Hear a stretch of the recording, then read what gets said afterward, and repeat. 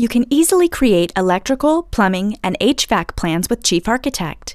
Before we start, let's turn off the display of the framing layer that we just created by going to the Layer Display and scroll down, and we'll remove the check marks for these framing items. You will notice that Chief Architect is completely layer-based and allows you to display only those items that you need so you can focus on your plans without distraction.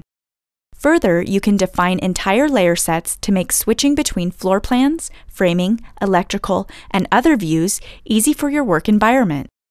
To place our outlets, I'll use the Auto Place Outlets tool and click in a room. The program automatically places outlets per typical residential code.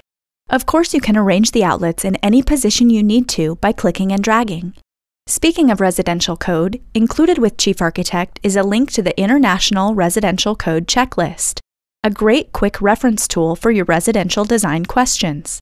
You can also validate your plan's common design issues with our Plan Check feature.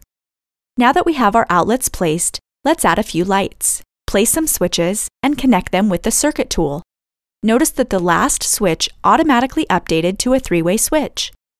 I can create a complete electrical, plumbing, and HVAC plan using the tools within the program.